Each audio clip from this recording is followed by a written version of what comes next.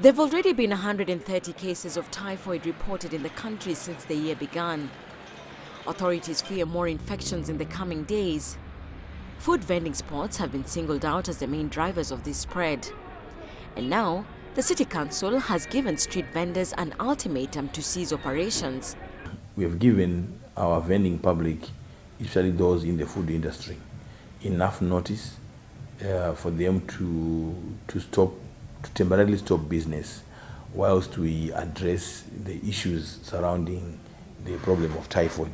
And you don't want to lose any lives to typhoid. So the best way we have to do is, this is just one of the measures taken. Other measures are also being implemented, but this one we had to announce it because it affects the livelihoods of people. As expected, the move has not gone down well with the vendors. They blame the City Council for the spread. They say poor service delivery in garbage collection and lack in maintenance of water and sewerage systems is the cause of the spread.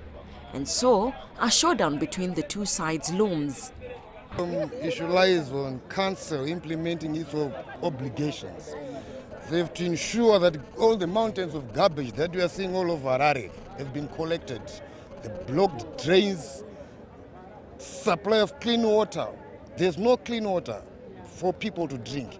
So you can't shift the whole blame to the vendors. I think the vendors must be here because the market is in the town, and the City Council must put the bins in the town so that sanitation can take place.